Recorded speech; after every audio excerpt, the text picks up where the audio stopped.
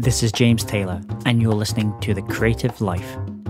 The Creative Life podcast is a show created for you, the creative.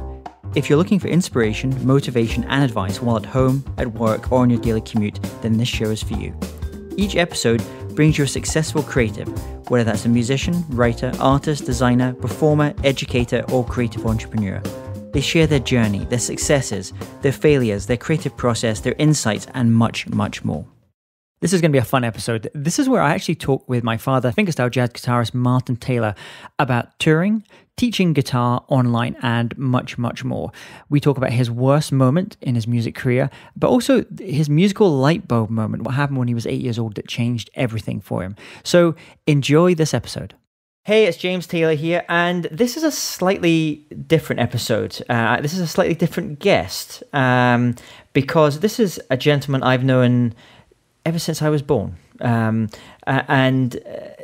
was an idea that someone said to me the other day. I was talking about bringing on different guests and who they might like to hear as guests. And one of the people that they said is Martin Taylor, who is my father, very, very well known in the world of jazz guitar. Has worked with everyone from Stefan Grappelli and Yehudi Menuhin, Tommy Emmanuel, Jeff Beck. The list goes on and on and on. So this is a slightly unusual one because I am a son interviewing a father, but I hope you find this this episode useful. We'll probably go into some interesting areas with it as well. So first of all, Martin, Dad, welcome to the show.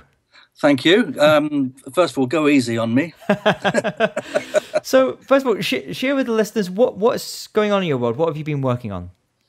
Well, I've been doing a lot of touring as usual, but I've also been doing these guitar retreats. So they're really kind of learning holidays for guitar players. And what we do, we go to really nice parts of the world or interesting places that maybe they wouldn't necessarily go to, or maybe they've had ambitions to go and spend some time there. And we spend the day playing guitars, and I give lessons. I have another teacher with me who teaches as well. And so far we've done them in the very first one we did was actually in Shetland, and then we did one in California, which has become an annual thing, and the Catskills in upstate New York, and I've just done 2 in Italy. So this is all very new for me because 5.5 years ago I started my online interactive guitar school. So up until that point I'd never taught before, and it was something I always remember. My great guitar mentor, Ike Isaacs, said to me, you know, one day you'll reach a point where you'll want to teach. And I feel that I learned so much from him. So much of what I do came from him that, it's ridiculous. It would be very selfish of me for that to stop here. So it's now my turn to pass on the baton, as it were. And I do that through teaching. To pass on to that next generation of players, and in a minute we'll get into a little bit more depth about the teaching side and the online teaching side, and also the retreats. But talk to us about what your first hour of your day looks like.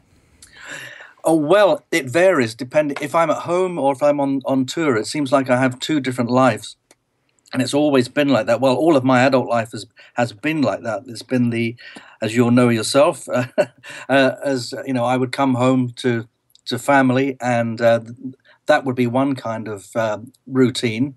And then being on the road, which is basically getting up very early in the morning, traveling all day to get to the next gig.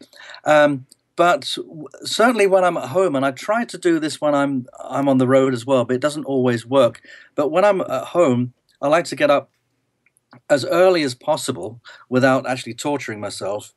And I get up, I take a shower, and then I have a room in my house, a meditation room, and I go in there and I meditate for an hour and a half.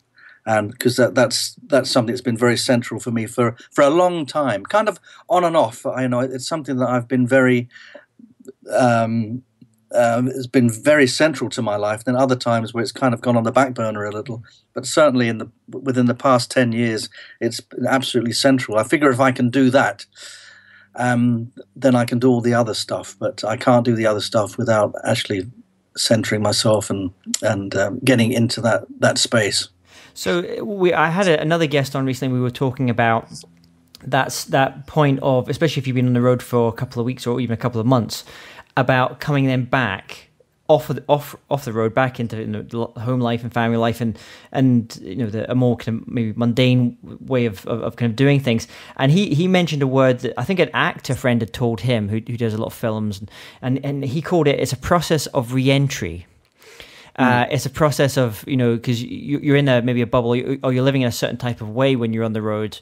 How have you managed to kind of have those two worlds work, or do you have a process of kind of getting back into things when you get home, or maybe a different process where you're about to go on the road maybe for a longer period of time and kind of like prepping yourself for that tour? Well, the first thing is that I always look forward to coming home, and so that's I do. Near the end of a tour, when it's getting close, I start thinking about, it'd be really nice to get back, as much as I'm enjoying myself. And I don't tend to go on long tours anymore like I used to. So there's always that anticipation. We're looking forward to coming home. But I remember when you and your brother Stuart were very little, and if I went away for 2 months or longer, 2 or 3 months on a tour of America that I sometimes used to do with Stefan Grappelli, I would come back and you'd all got on with your lives and you're all doing your own thing. And, your brother Stuart, he'd have his ponies, and your mum was involved in, taking him to horse shows, and you were involved in your music and things that you were doing at school. And I would come home and, it's try and find a way of fitting in with what was going on. And it did used to occur to me when, something I never did, but it did occur to me at one point that if I was on a long tour, I should actually, before going home, just go and stay in a hotel for a couple of nights as like a decompression check. Yeah. I never did it. I never got, because I was too anxious to get home. But there were times when I got back, I should have really have gone into the decompression chamber first, or we should have met. Actually, that's happened before. You may remember that happened a few times in your childhood when we would finish a tour. We usually started tours on the East Coast and ended up on the West Coast, and usually we ended up in San Francisco, and all the family would come out for that, and then we'd have a few days at the end. That was a good way of doing it. But no, I adjust very quickly. Actually, when I'm going away, for instance, tomorrow I'm going to Norway, and so I've got to kind of get myself together. But it's only a short trip. I'm only doing one concert. But I always have this thing in my mind: do I have to go? But once I'm actually, everything's packed and I'm gone, I'm just completely into that world, and it's a world that I know so well. It doesn't bother me. But I used to be like that as well, going on stage.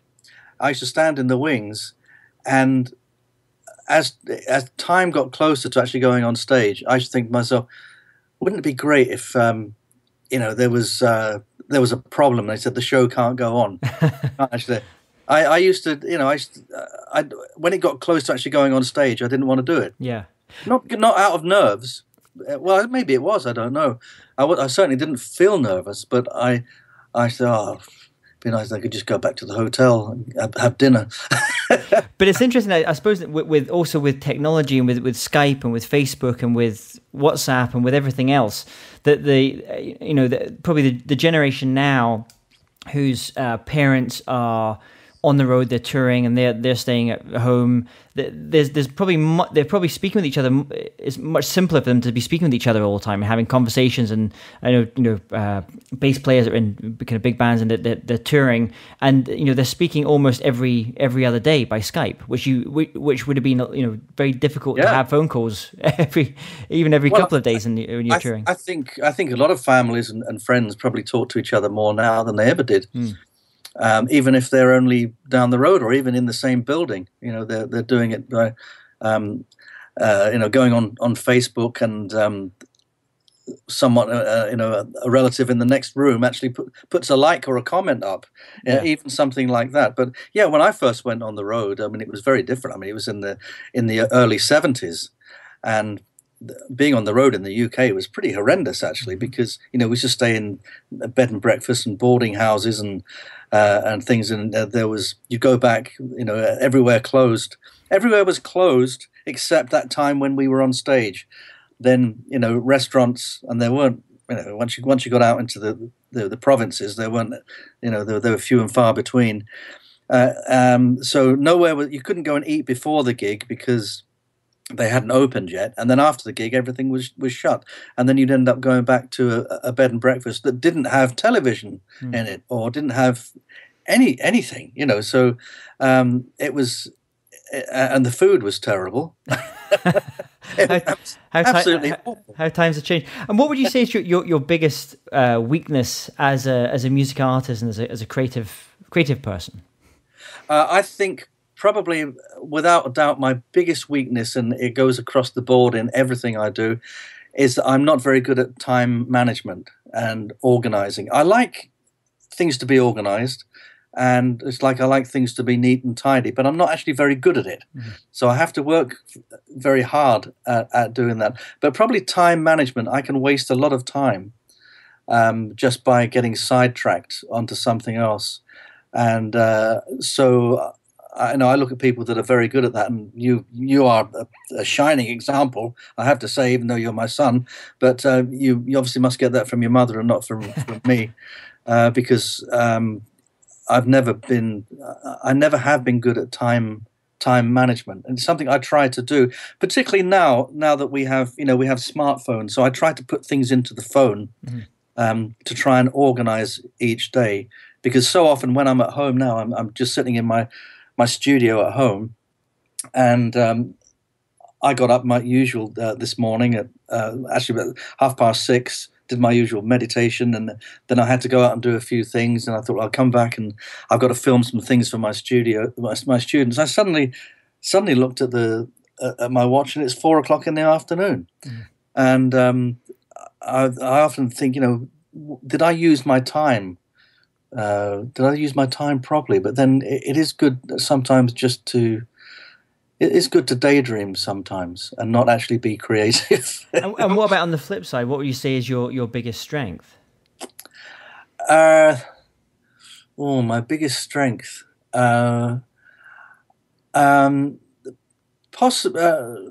Possibly my creativity as a musician is a strength I have. I don't know. I think it might be other people. You might even be able to answer that better than me. And on the creative, is that something you've always felt quite strongly about, or is it something that's kind of evolved over the years? No, it's just something that happened. The reason I got into music was because it was how I thought.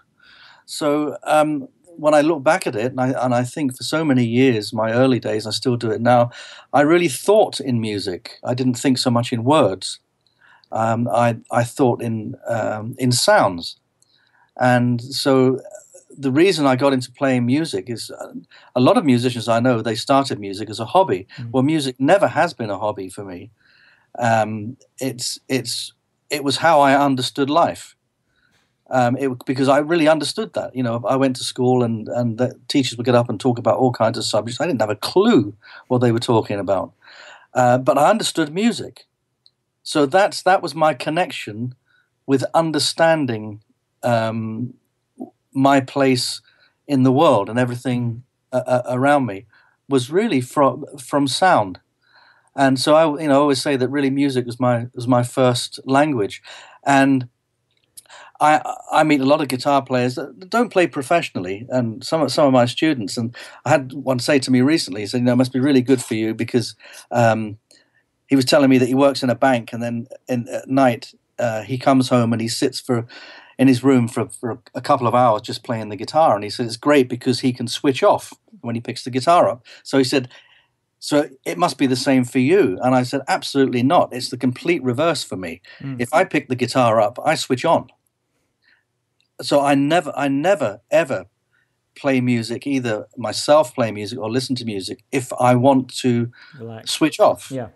Because it's part of it's the language that goes on in my head. As soon as I hear music or start playing music, I start to create. Yeah. So I'm starting to work, And I think that's probably, it's probably the same for me, having been in this business, but maybe from the other side, from more the the business side. I would struggle probably to go to a concert without working out what the net revenue of the audience is, and without thinking like, well, the production engineer is not quite in the right position there, and lighting's not quite right there, and that's probably not the most relaxing place for me to go if I'd want to unwind, to go to another concert. Well, as a musician, I taught myself something, because I would go to places where there was music going on, either live music or maybe just music in the background in a restaurant.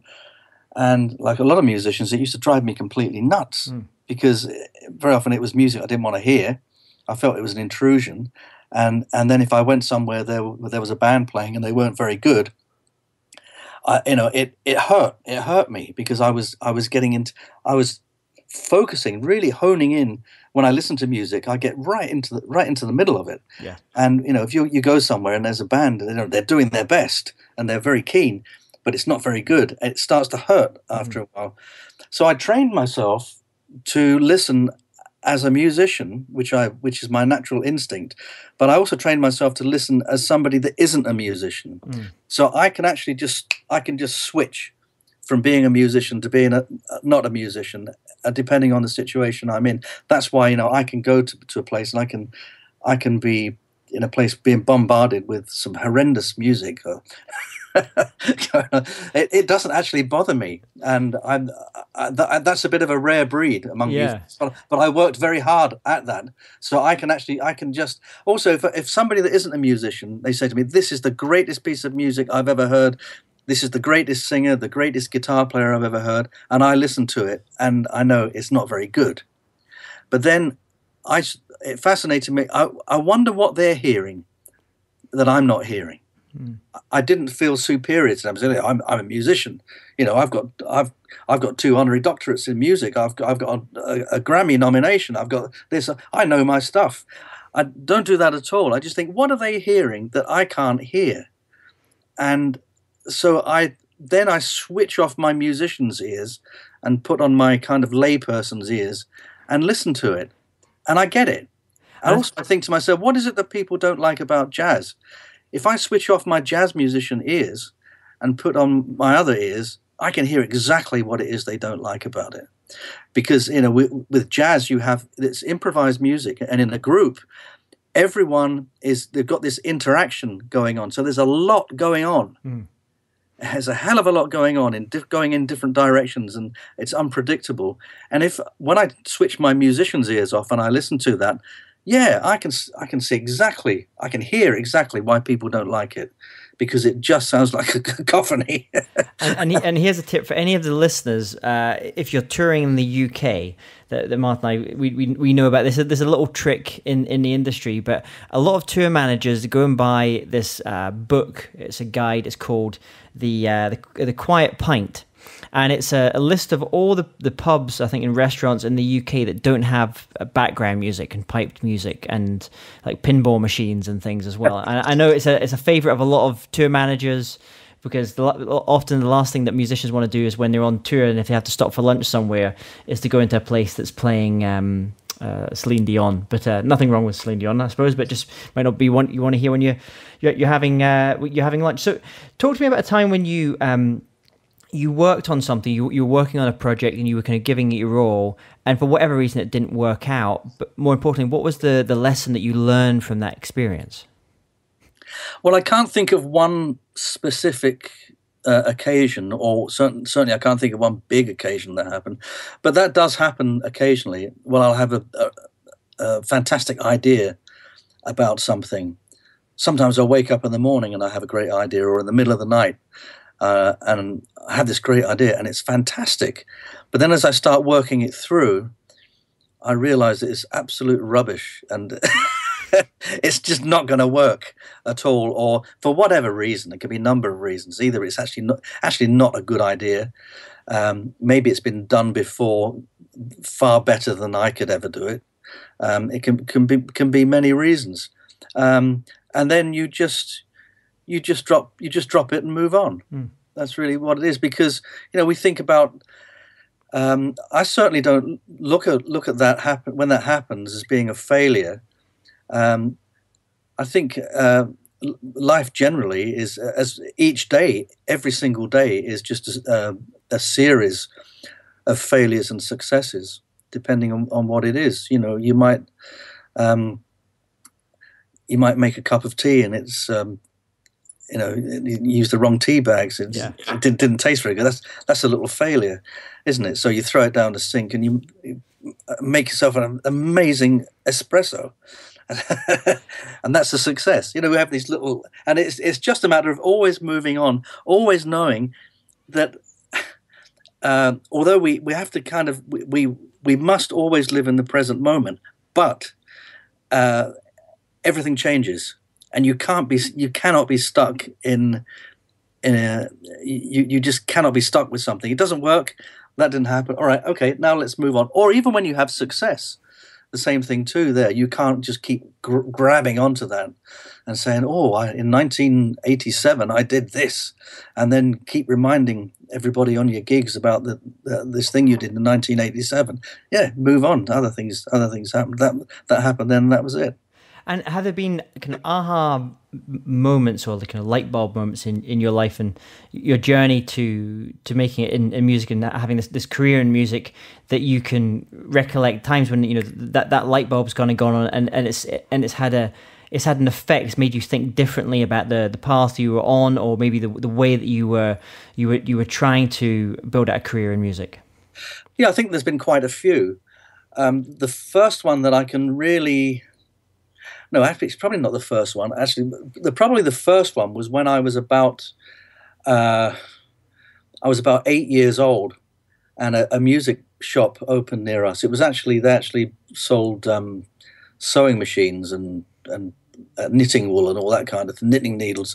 But the guy that ran it knew there wasn't a music shop in the town, and he decided to get some musical instruments in, and it sort of became a music shop. You still had women coming in and buying their wool for knitting and that kind of thing. But at the same time, there'd be somebody sitting on a Fender Twin playing the guitar. It was quite a funny place, and I can remember going home from there and sitting with my dad, your grandfather, and just playing something for him that I'd heard, and he thought that was great. He said, because it actually came very easy to me. In fact, you could hear something and then play it. Yeah, because I heard a recording of it and I just played it. And I always tell everybody the only thing that has come easy to me in my life is playing the guitar. Everything else has been very, very difficult, or it hasn't. I've had to work a lot harder at it, or failed miserably. But playing the guitar was just one thing that playing music I understood, and it came very easy to me. And I think my dad had friends that played music. Some of them did play professionally, and so I could see that actually you could play the guitar. So you could play music as a job. And I saw that first of all, and then from that moment, from the age of 8, and I can remember saying to my dad, your grandfather, saying to me, he said, "You don't like school, do you?" And I said, "No." He said, "Well, just do what you need to do," he said, and then because you're gonna be a musician, I can see that. So I was very fortunate with that. I mean, my mother was, she didn't think too much of that. She didn't want me to do that, but there you go. But you're known now, it also as well as being a player, being a teacher as well, a teacher of this a certain kind of style, your kind of style, your fingerstyle player. But so how do you work with students who maybe they don't feel that necessarily have that like a natural talent in what they're doing? They really have to work at it. How do you work with that student to kind of bring that thing out of them? Well, even if you've got a natural talent for something, and in my case, my natural talent was with music, most of it is still work. Because I've known musicians that have, well, not obviously not professional musicians. I've known musicians, people that play music, and are very, very natural. They have a real aptitude for it, but never put the work in. And then I've seen other musicians that have become successful as musicians and done very well and created some fantastic music, who didn't have that natural ability but had to work really hard at it. So it's not just this thing that I think a lot of people, they'll see somebody like me and they know that I've been playing since I was very young, and they say, well, that's you're a natural, because they must think that I played like this when I was 8 years old. I didn't play like this when I was 50. Now I'm working at it all the time. I play better now than I did 10 years ago.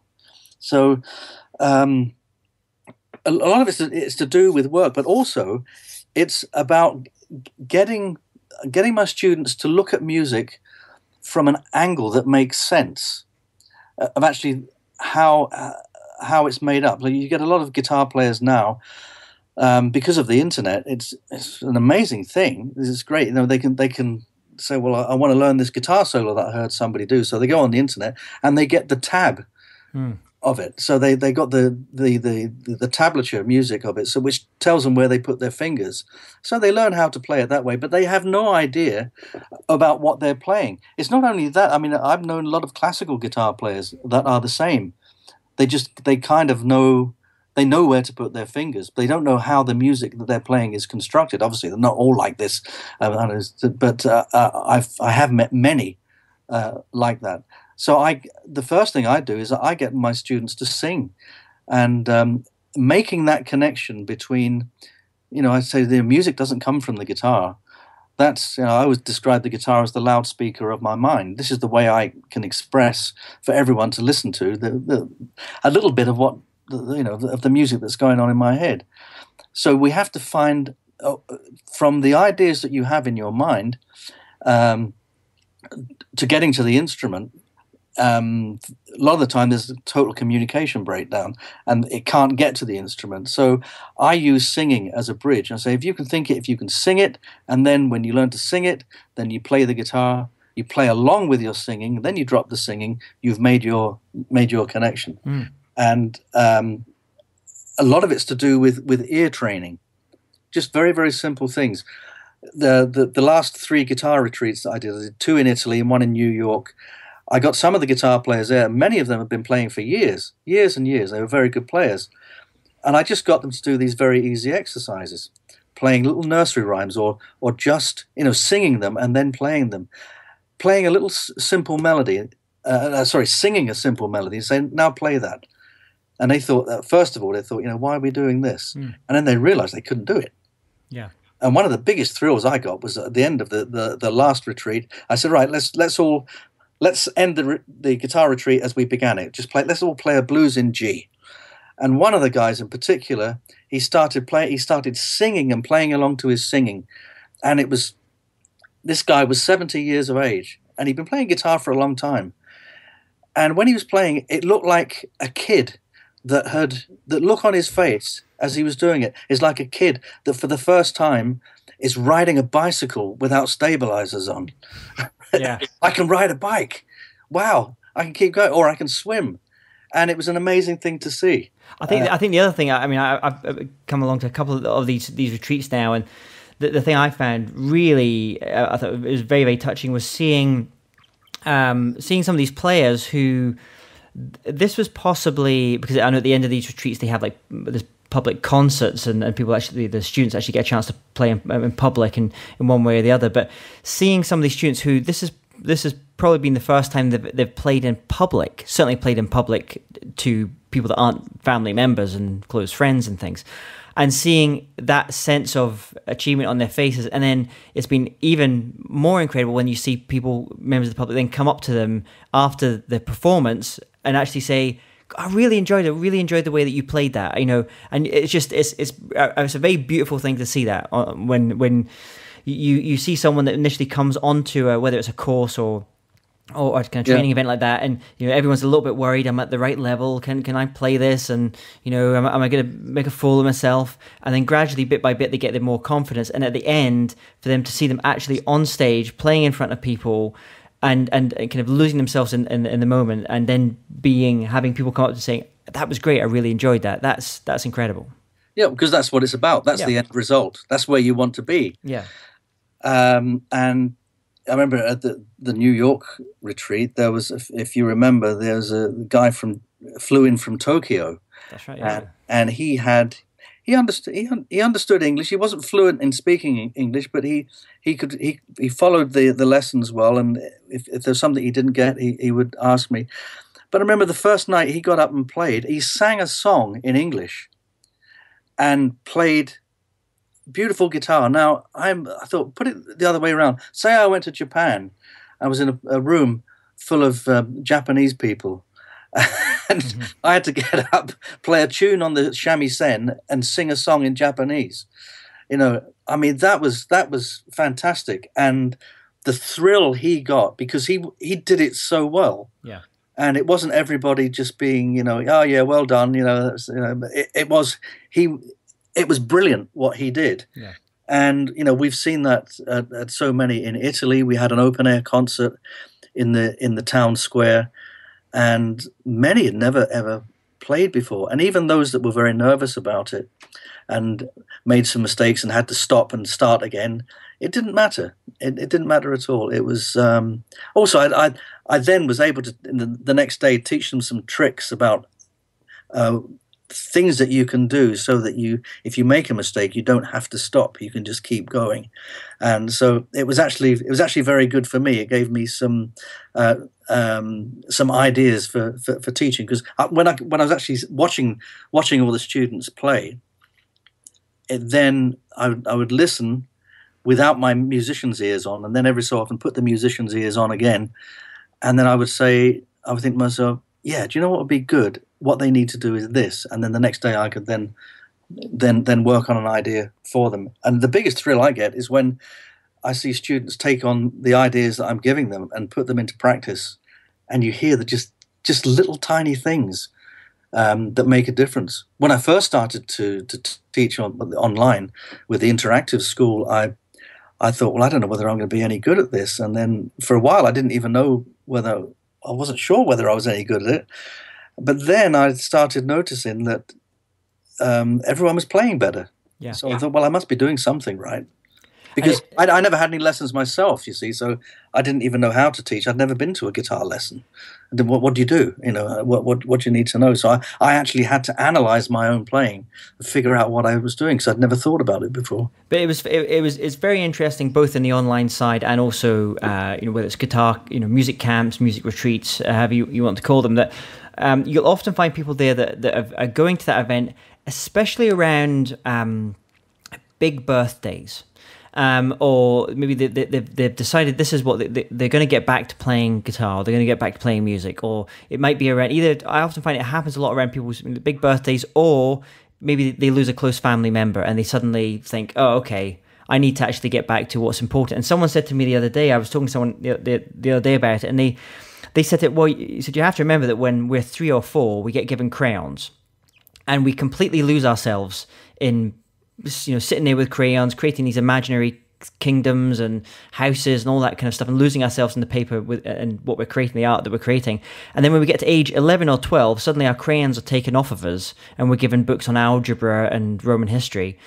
And then it comes to a point in your life where you kind of say, I want my crayons back. I want that thing back in my life that I got pleasure, that I got joy from. And some people that's playing guitar, other people it's doing some other form of like painting or some other sort of form of self-expression. But it's very kind of deeply hardwired in us as human beings. It is. That's why the arts are so important to it. It's what really defines us. The thing that really defines us as human beings, and of cultures. And every culture has art, has music, has painting, has these ways of expression. And the interesting thing is, if you so you get, I don't want to get into a political rant here, but so many politicians say, oh well, we've got to make cuts. We'll cut out the music. We'll cut out the arts. But they're just a bunch of ponces, arty-farty people. We won't give their money. But actually, if you look at history, and I've always been interested in history, it seems to be the the artists, the musicians, the poets, the philosophers that are remembered. Mm. No one remembers accountants. No. No. And apologies if you're an accountant listening to this just now. We've suddenly broken your heart. We apologise, but it's probably worth starting to create some art again. So, what's some of the best advice that you've received in music? The best piece of advice I ever received was from my father, from your grandfather. I was playing. You'd just been born, so that's 38 years ago. And I'd taken a job. I was playing at the Dorchester Hotel on Park Lane in London, doing a job that I really hated, playing in the restaurant there. And it was really soul destroying. And I thought, I didn't take up music to do this. And it really, I started to actually feel quite unwell from doing it. I didn't feel like getting up in the morning, and I would just go and do the gigs 6 nights a week. And nobody listened to us. Even the band, they were musicians that had been doing that kind of work for years. They weren't interested in music at all. It was just a job to them. And I remember saying to my dad, I don't think I hate this job. He said, well, pack it in. Don't do it. And I just got married, and you were just born. And I said, actually, yeah, but the trouble is, what about the money? And he said to me, never do anything just for the money. Yeah. Now, there's been times in my life when I think if someone had said that to me, I'd have probably punched them. When I've been down and out, really, really broke, really skint, where I didn't, that wouldn't have gone down very well. But I did that actually because there were times when it was very, very difficult. I had some very, very lean times in the early years, and not even so early years. And there were things that I said, no, I'm not going to do that. I'm not going to do that because I will only be doing that for the money. And there's something I can find something else to do. So I would that's the best advice I think I had. It wasn't easy at times, but it was the best advice because I meet a lot of musicians. In fact, I had a guy contacted me. I went to school with him, but I haven't seen him since I was 15. And because I left school at 15 playing in a band, and he was interested in music. And a few years ago, he contacted me and he said, you went and did music, and I thought you were mad doing that. But I realize now that that's what I should have done. And so can you give me some advice, to getting in a band and all that? And I said, look, you're 55 and you want to become a rock star all of a sudden. This is crazy. You left it too late to do that. You haven't left it too late to play music, but to suddenly think he saw where I was, but he didn't seem to realize I've been doing that since I was 15. All the work that was involved. For all the work that had been involved in that. And I'm sorry for him that he feels that he made a bad decision. We all make bad decisions in our lives, but it isn't that straightforward. And one thing I can say that I've always kept pretty true to what I do, and I've never in the early days I played music I didn't really want to play, but it didn't matter because I just wanted to be a professional musician. I just wanted to earn my living playing music. So I went and played at holiday camps. I went and played on cruise ships, and I loved it because I was a musician. I didn't like the music particularly, and I knew, well, I'm not going to do this forever. But when it came to a point, I said, well, now it's time to move on. But at the time, in the early days, I thought it was great. I got a lot of satisfaction. I used to get great satisfaction from playing at weddings and bar mitzvahs and doing a really good job.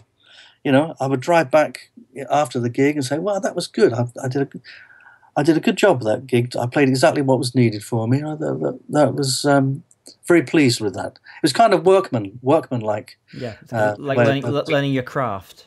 Yeah, it was. It was exactly that. It's like by being a carpenter and making a piece of furniture that you wasn't really what you wanted to do, and you had aspirations to make things a lot better. But you look at it and say, "Yeah, I did a good job there. Yeah. That's very good. It's functional." Is there an online kind of resource or a tool or that you actually like? 'Cause I know you're famously you're not a big fan of technology per se, which is interesting considering you've probably got one of the most successful online guitar schools. But are there any tools that you do like? Any online tools or mobile things on your phone that you tend to use and you enjoy?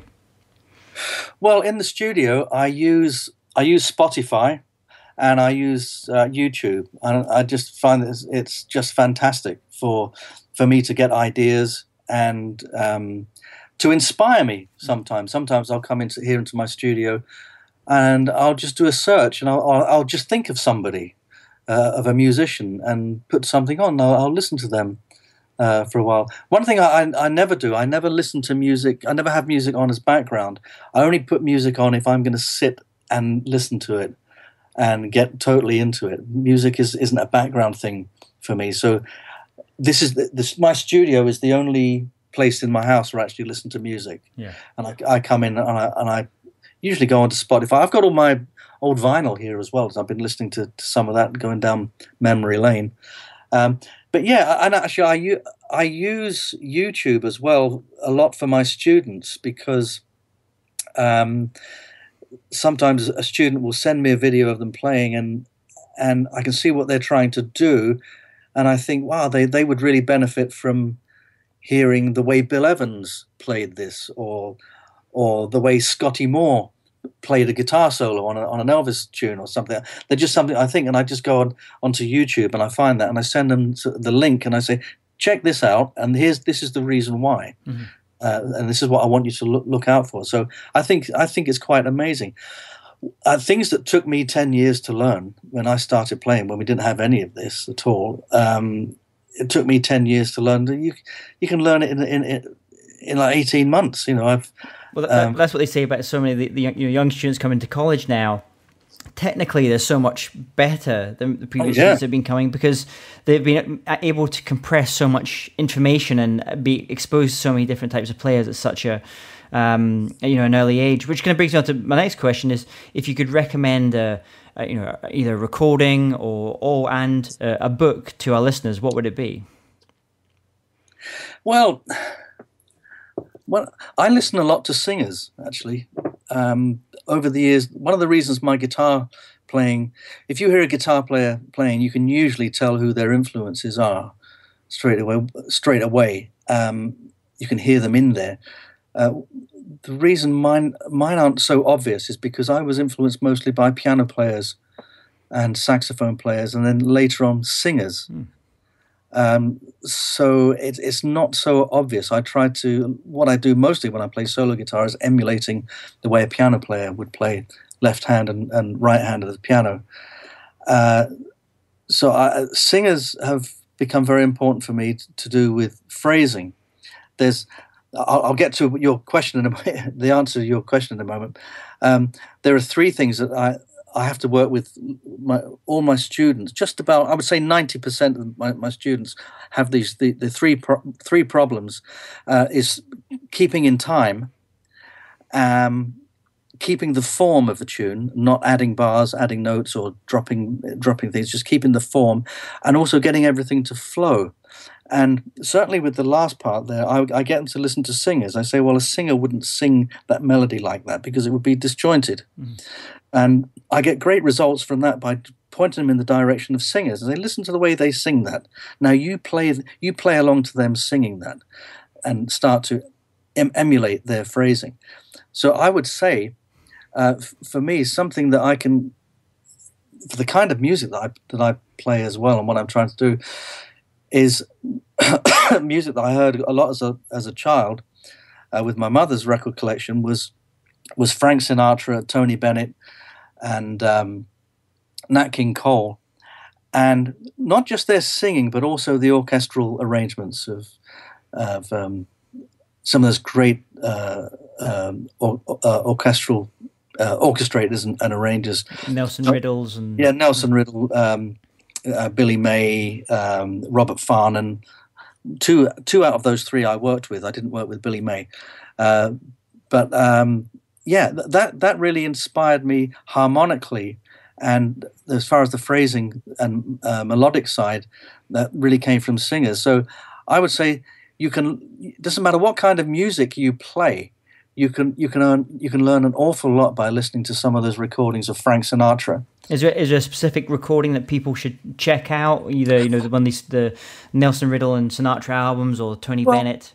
Yeah, I think Frank Sinatra's "Come Fly With Me" is pretty amazing. Just hearing him sing on that, how he phrases everything, how he interprets the music, listening to the orchestrations, the colors and textures that you hear within the big band and the orchestra, that can all be transferred onto whatever kind of music you play.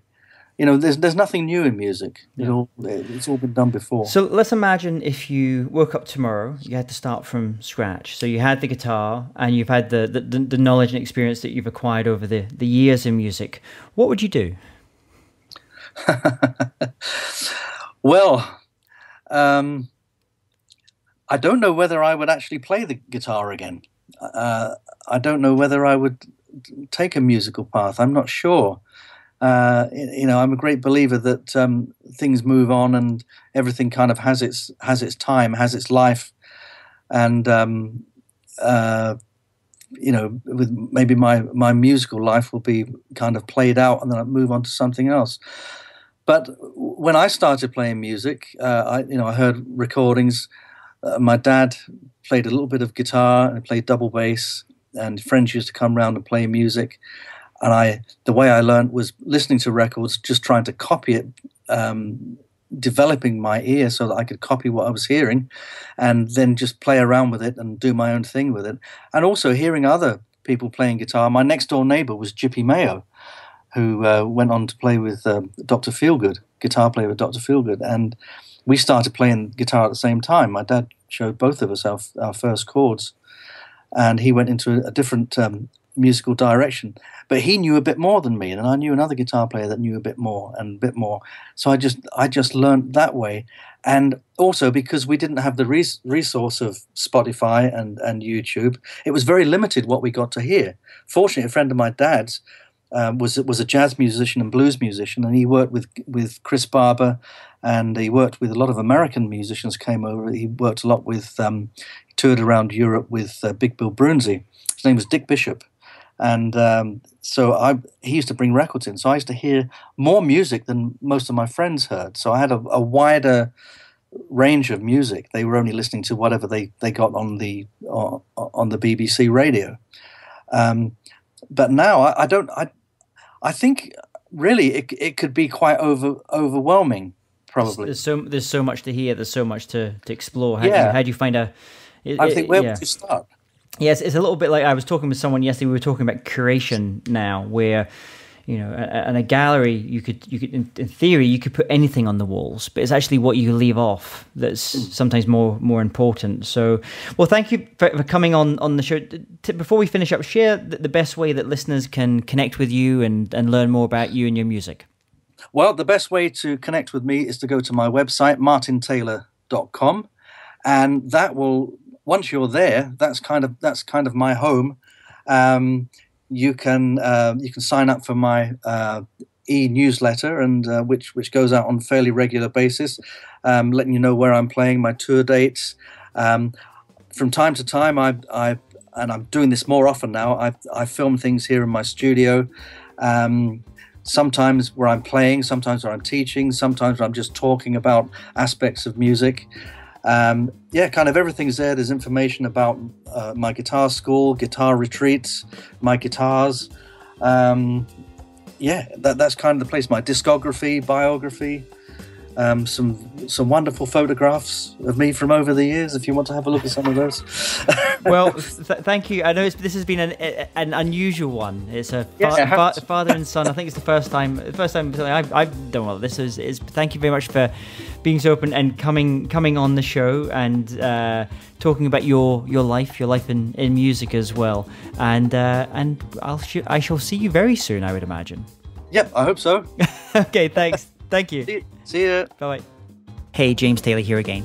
And if you're interested in living a more creative life, then I'd love to invite you to join me as I share some of the most successful strategies and techniques that high-performing creatives use. I put them all together in a free downloadable ebook that you can get by going to jamestaylor.me. That's jamestaylor.me to get your free downloadable ebook on creativity.